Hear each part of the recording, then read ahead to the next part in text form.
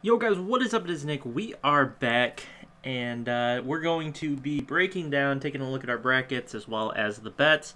So the opening day bets that I went over did fairly well. I had to end up doing a different looking parlay, and I came up in Arizona win by 4 points away from winning $5,000. So that kind of was a little bit of a kick in the nuts to start. Friday was a struggle. Saturday and Sunday were fine.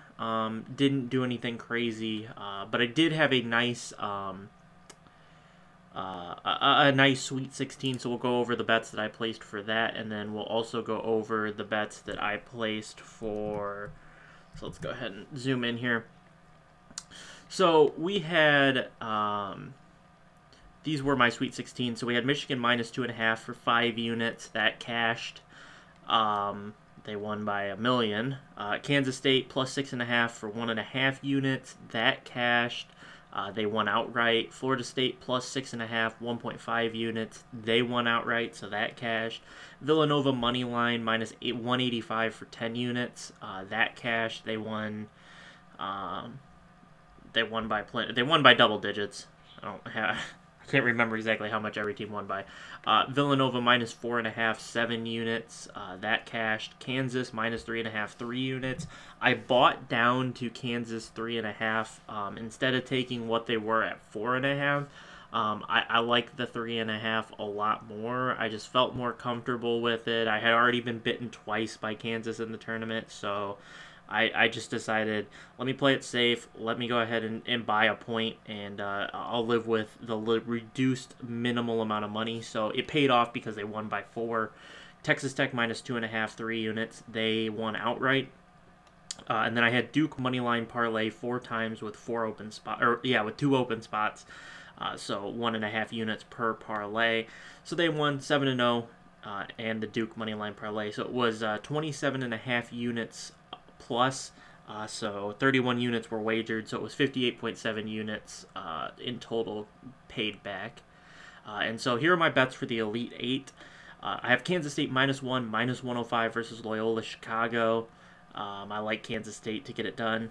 Still not entirely sure about the health of Dean Wade and if he's going to play 8 minutes or if he'll play 10 or 15 or what's going on, but I like Barry Brown and Kansas State to get it done. I think Loyola Chicago's run comes to an end.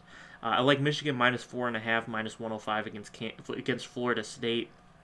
One of my favorite bets. I just think Michigan takes care of business, gets to the Sweet 16.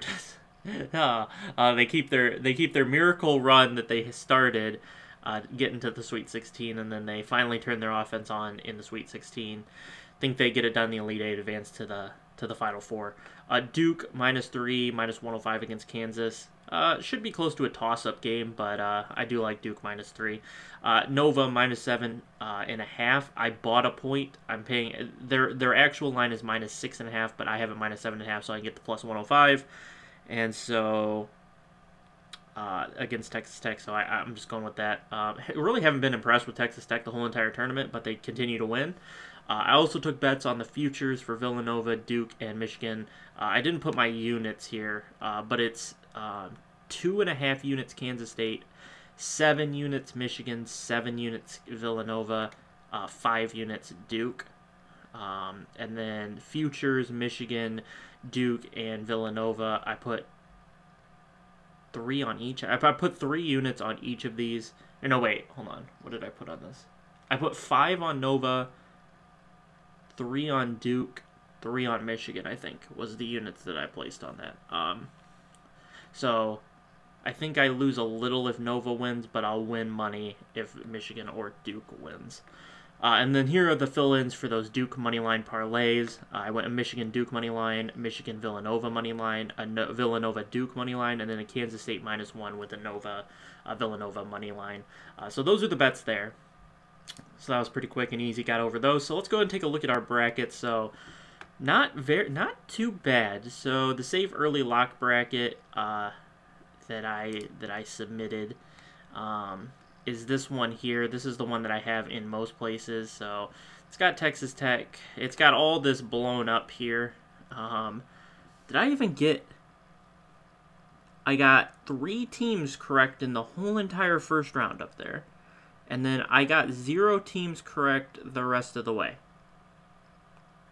Okay, so I got a whole 30 points out of that, so that was a real special. This was the bracket of absolute perfection, almost. I missed the 8-9 and 7-10 matchups, but whatever. I had the Marshall upset, then I had the perfect Sweet 16 here, and then I have the perfect Elite 8 there. Then down here, the New Mexico State pick didn't come through. I really liked Clemson once they beat New Mexico State to beat Auburn. I took them. They were actually dogs. They were like +3 against Auburn, which was just hilarious to me. They almost pulled it off against Kansas, but remained good here. Syracuse beating Michigan State was really good for me. It eliminated a lot of people who had Michigan State. So Duke, Kansas, we got that right. And then we had Michigan right here. Pretty much if you eliminate the 3 that no one could have guessed right, really, if you were doing an educated bracket with Florida State, Loyola, Chicago, and Kansas State, I was 5 for 5 for the Elite 8. We still have Michigan and Nova and Duke for the Final 4 alive, and then we still have my national championship pick. So my early lock bracket looking pretty good. We'll take a look. It is currently 10 points behind my final bracket. We're in the 94%. My initial bracket is actually in the 100%. It's in the top of the cream of the crop. What did I do so different here? Okay, so we had Kansas State. We had Kentucky winning, so there's some extra points there. We had Tennessee. We had Texas, though. We lost a point there without taking Nevada. What do we have down here? I had Florida State down here instead of Missouri. So that was some extra points. I had Zaga.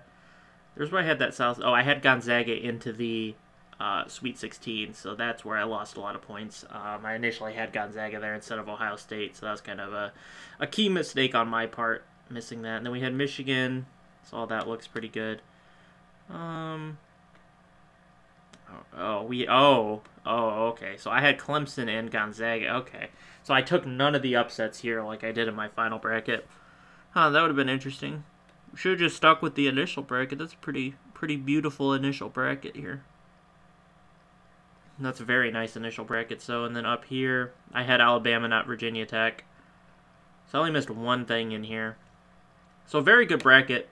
We'll take a look at my final bracket real quick, and then we'll get on out of here. I'll have another update video on Monday. So I'm ranked 1 millionth, which is pretty bad, but. So we got 210 out of the 320 possible round of 64, 140 out of the 320 in the round of 32, 200 of the 320 in the Sweet 16. So it should be interesting to see how we do there. But so that Creighton pick, that just went awful.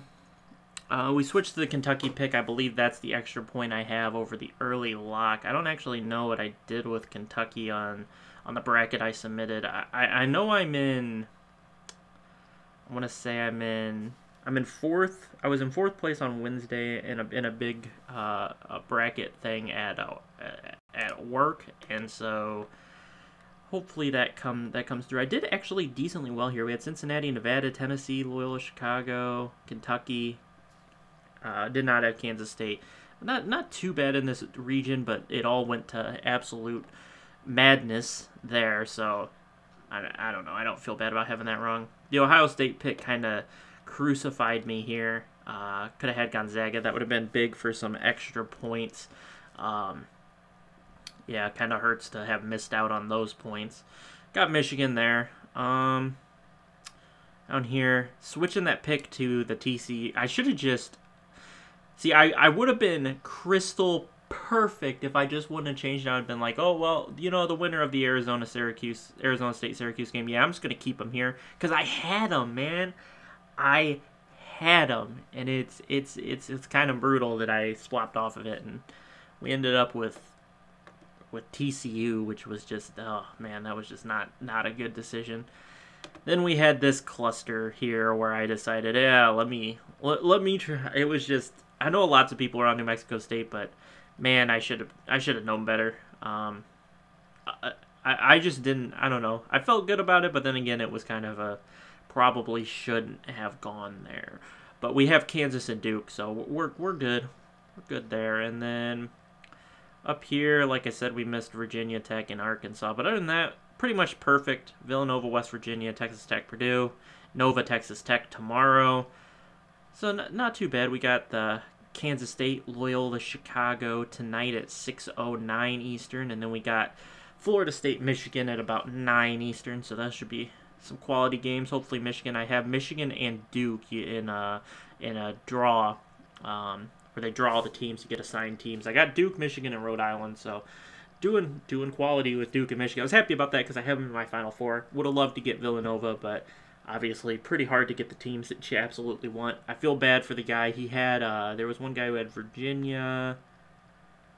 He had Virginia, North Carolina, and Michigan State. Like, it was a dream draw for him. He got 3, and Michigan State, North Carolina, Virginia. That was just a dream draw. And, man, it just went up in flames for him before he could even get to the... He didn't get a single one of those to the Sweet 16. That's just a painful one. Another guy, I think, has Kansas and Loyola Chicago. So that's kind of a lucky draw for him. He has Loyola Chicago. Another guy has Kansas State and Texas Tech. So that's pretty decent draw for him. He was not very happy with the draw, but ended up being pretty good for him. So I don't actually know who has Florida State. But other than that, I know who has everything else. But yeah, that's going to do it, guys. That's the brackets. Take one more look at the overall. So we have a 100 percentile here with the initial bracket. Which can we go back to the original bracket? Second bracket was pretty good too. It's in the 97th. The bracket 2, this was the one I did record for YouTube with the Arizona one. This was just like an accidental. My video didn't record correctly. Third bracket, we're in the 89%. This was the early lock, the safe one. That's in the 92nd percent. Coin flip bracket. The poor coin flip and dice roll brackets. Oh man, these poor guys. They're all dead. There's no one left in the coin flip or the dice roll. Those poor things went up in smoke. Odds-based. Odds-based didn't do too bad, but it had Virginia winning, so obviously it's pretty dead. Then the final bracket, 94th percent. I'm pretty happy with that. We can take one quick look at the guy in first. He's 30 up. So here is his bracket. So he actually had Kansas State and Loyola Chicago. Interesting bracket there. He did that bracket absolutely perfect except for UMBC. It's actually very impressive. You can never tell if these were like serious picks or if these were like stupid picks, but he got this part almost correct. Got North Carolina and Gonzaga wrong. Other than that, it's perfect down there. He had Michigan State advancing, but other than that, that's a perfect bracket down there. Then up here, he had Wichita State instead of Marshall, and he had Butler instead of Purdue, but he had Butler all the way in the Sweet 6 or into the Elite 8. So Gonzaga being his national championship pick kind of kills him, but other than that, not a pretty impressive bracket. We'll take a look at one more bracket. Let's look at Bob Byers. Does he have? Yeah, okay, he's got his perfect final. Okay, so this is probably the guy with the best chance to win. So he was not great up here. He had Tennessee versus K-State, so not anything special up here. Georgia State beating Cincinnati, so there's nothing special in that bracket. Down here, absolutely perfect, except he had San Diego State, North Carolina, but he got the Elite 8 of Florida State and Michigan, so that's nice. He had Syracuse advancing.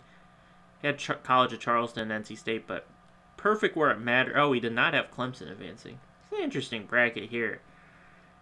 He went absolutely perfect in the East Regional.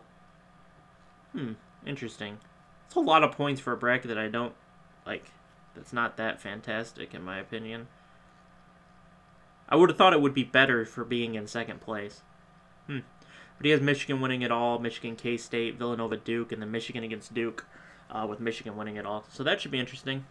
It's an interesting bracket to keep an eye on. But, guys, that's going to do it. We'll update it again on Monday. Hopefully Nova, Michigan, and Duke can pull out the W's, and we'll have 3 Final Four teams alive in the bracket. So that would be beautiful. So we'll see how that goes down, and I'll catch you guys in that video. Peace out.